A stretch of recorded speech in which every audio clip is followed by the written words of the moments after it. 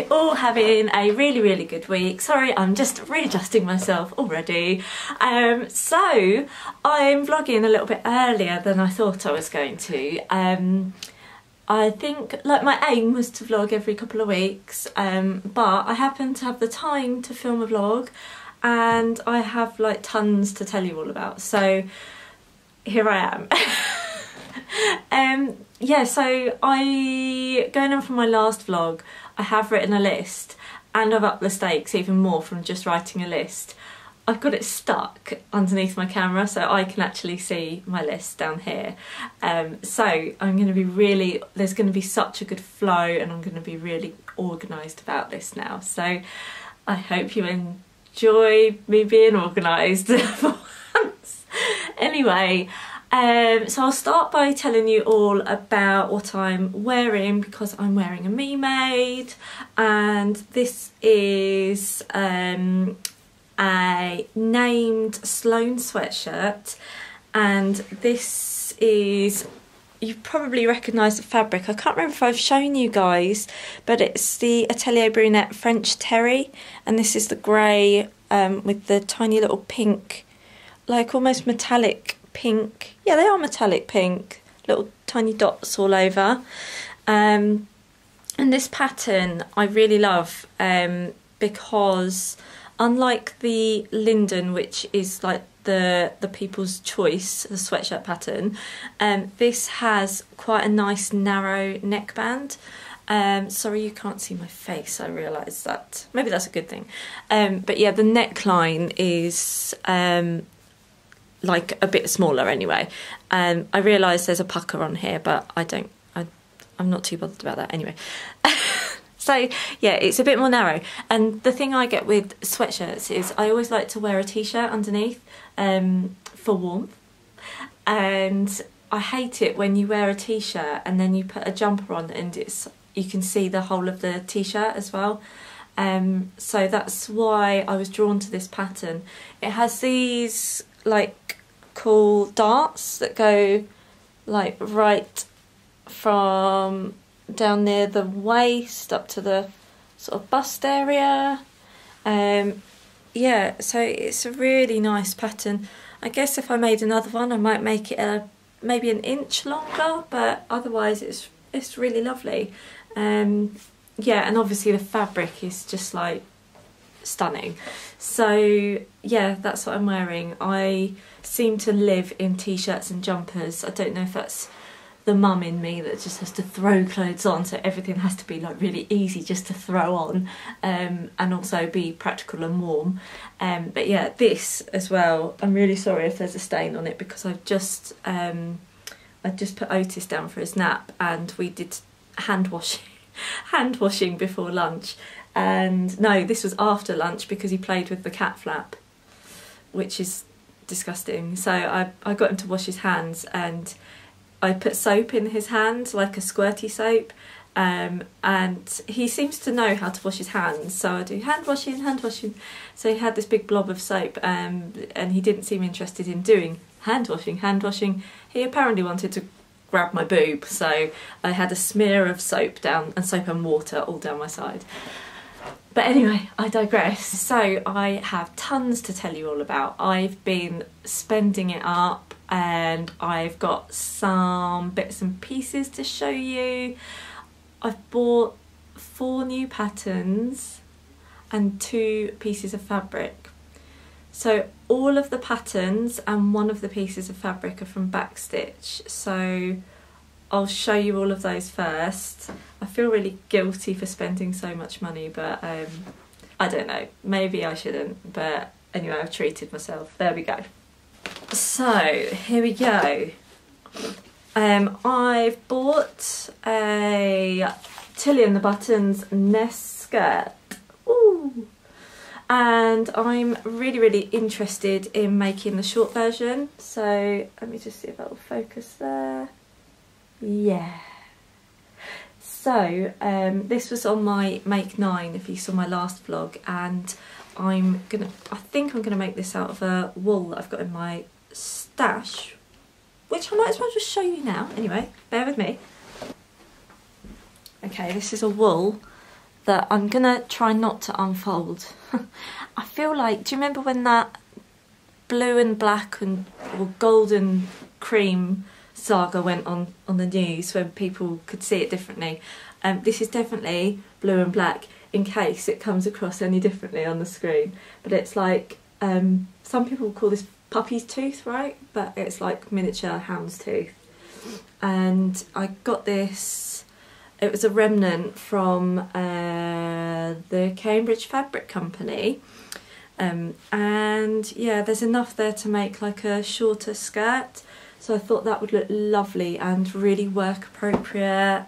So that's what I'm thinking. I wasn't going to actually go into all of that, but anyway. So yeah, Tilly and the Buttons was my first pattern purchase. And I also got the True Bias Landers, also on my Make 9. Yeah, so I'm probably going to try making some of those out of some navy jumbo cord that I've already got, and I might as well show you while I'm here. Bear with me a second. I just realised I keep saying bear with me a second, but I can just edit that out, can't I?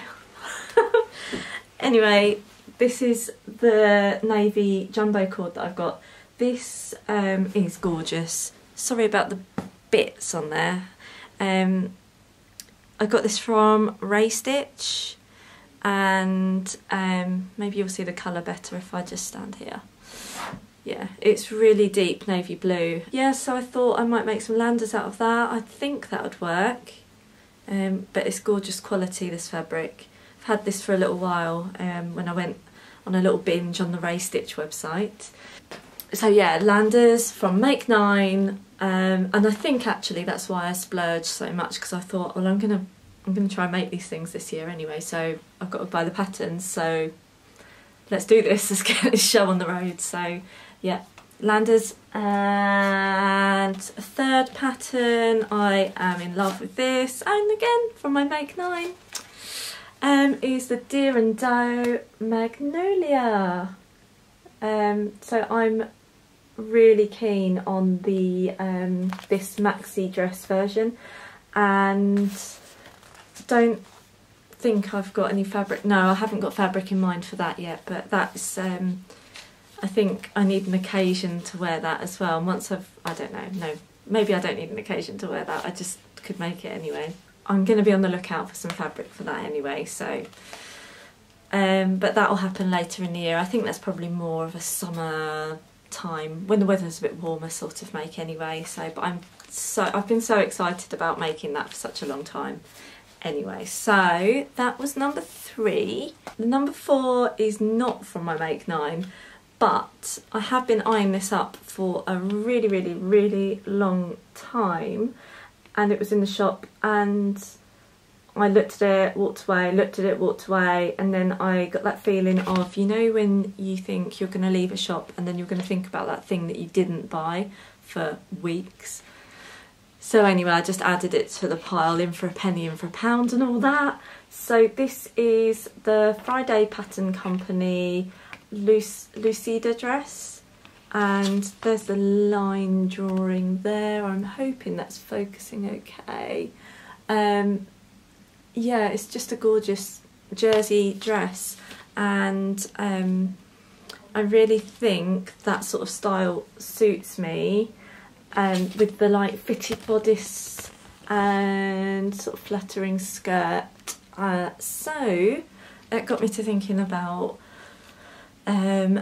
making it, because I got really excited. You know when you get really excited and you're like, I'm making it right now. So I went online for like ages because I was ill. Another story for another time, maybe later in this vlog. And I found the most gorgeous fabric, and I'll show you now. This is one that I bought. This isn't from Backstitch. I have got another fabric that is, but this is for this particular dress. And this is a modal jersey. No, it was described as a peach skin modal jersey from Sister Mantuka, and I honestly swear to you, this might just be the nicest fabric I've ever touched.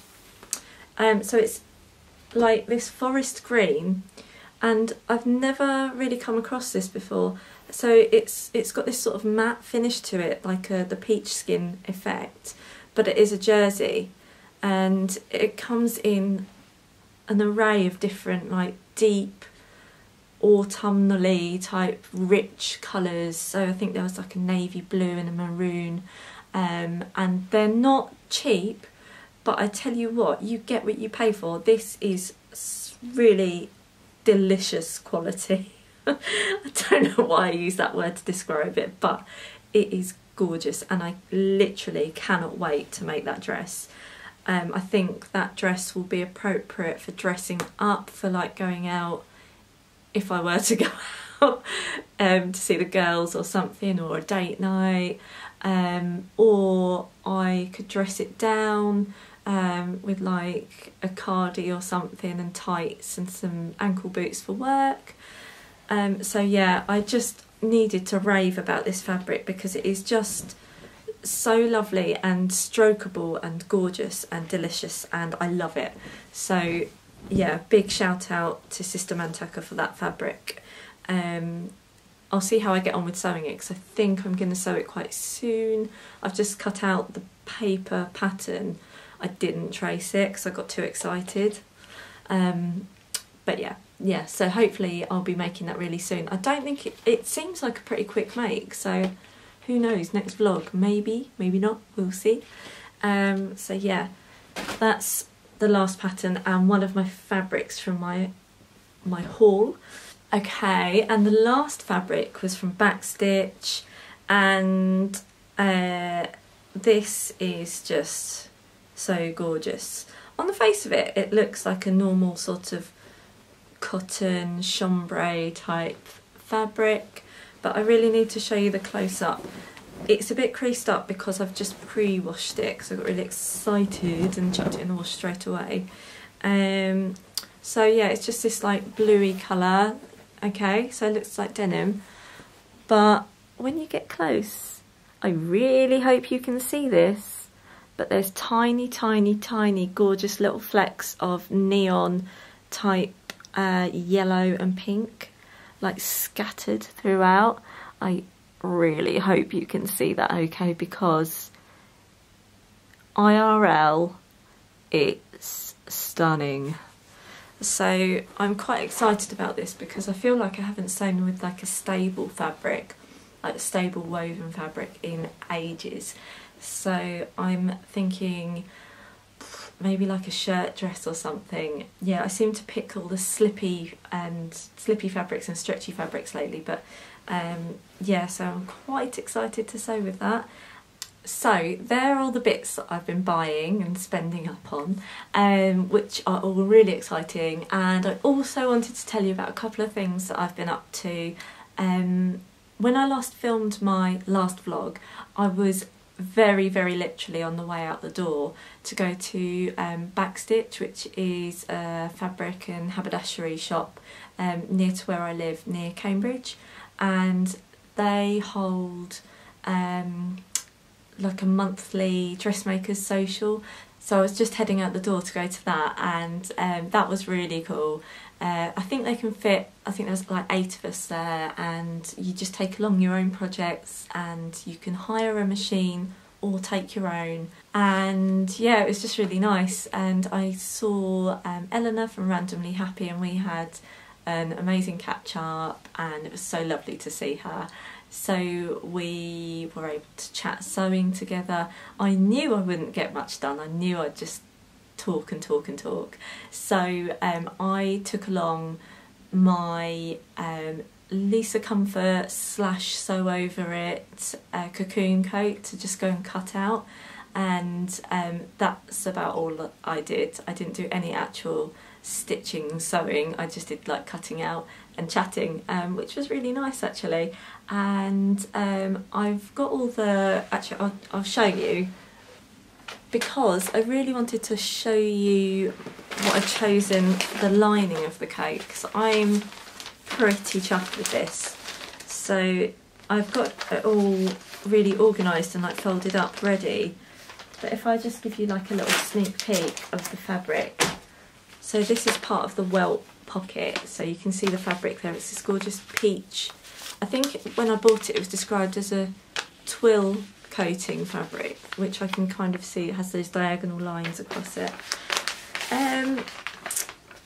So I decided to use my Atelier Brunette fabric to line it, and I feel like it's quite an inspired choice. So it's the bottle green. This is a viscose, so I'm really hoping this works as a lining fabric. But yeah, that's the outer shell and that'll be the lining. I thought that was inspired. That would look so nice. I'm even loving it more seeing it on the little screen on my camera right now. Yeah, so we'll see how that goes. That'll be my first proper coat. That's on my Make 9 as well. Keep talking about the Make 9. So yeah, that's what I cut out, and I've been cutting out at home. I've still got to cut out the interfacing. Yeah, so I'm on a bit of a cutting out binge at the minute. For the record, I hate cutting out, but I like to just get it all over and done with in a big splurge. So yeah, that's what I've been up to this last week. So yeah, that's what I've been up to this week. And from like a personal note, I've been ill as well. I feel like I'm always on here telling you someone's been ill. I think it's just the time of year and the fact that I've got a toddler at nursery. So I got home on Tuesday and Otis had fever, took him to the doctors, ear infection, antibiotics.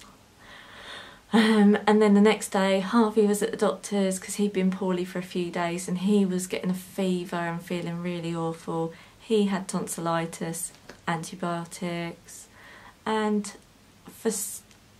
by some miracle I haven't caught that. Touch wood, I haven't caught that. And then Friday afternoon Harvey started feeling sick, and he was like throwing up. Sorry if this is too much information. So he was really poorly, as well as having all the tonsillitis and stuff, but we put it down to his body sort of reacting to the antibiotics a bit, until I woke up Friday night at like 2 in the morning. I was so ill. So I think that's been the like winter vomiting virus, so that was pretty grim. No, I really, yeah, I'm not trying not to go into too much information, but if anyone's had that, the word I would use to describe this virus is violent. So it's been pretty short-lived though. So yeah, I'm feeling a lot brighter now, and I've been able to eat some actual food today. I've had some really trashy like spaghetti and sausages on toast and stuff like that, just to make myself feel a bit better and happier. So yeah, I'm on the mend anyway.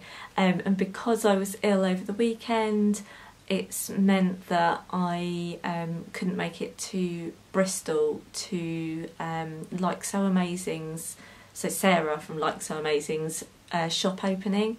So I'm sure you all follow her anyway, but I'll try and link her channel or website in. She has this amazing online shop.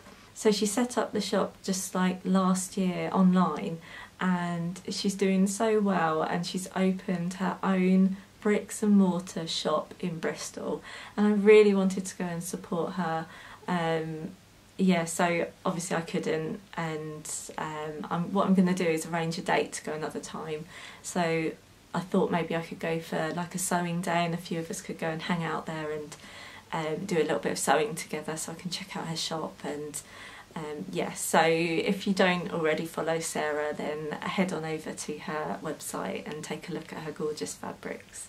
And before I go, I just forgot, I've just seen on the floor, I haven't shown you this. I don't know if you guys all use a service for printing PDF patterns, or if you do it yourself at home, but I really recommend this company, Patternsy. I think they ship everywhere around the world as well.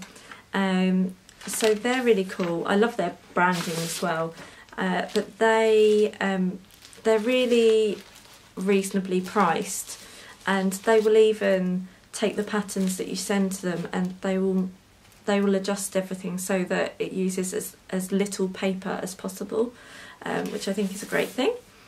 And so it's really cost effective as well. So yeah, so everything comes like this. So I've had my I Am Apollon for men and the women's versions printed out, so I can get going on that project as well, which is really cool. So sorry, totally forgot to tell you about that. So that is everything from me. I hope you've enjoyed watching. I always mean to say this but forget, but if you don't subscribe, then feel free to subscribe to my channel, that would be lovely. So just click the subscribe button and that would be fab. And I'll see you all again on a vlog really, really soon. Thank you so much for watching, everyone. Take care, bye.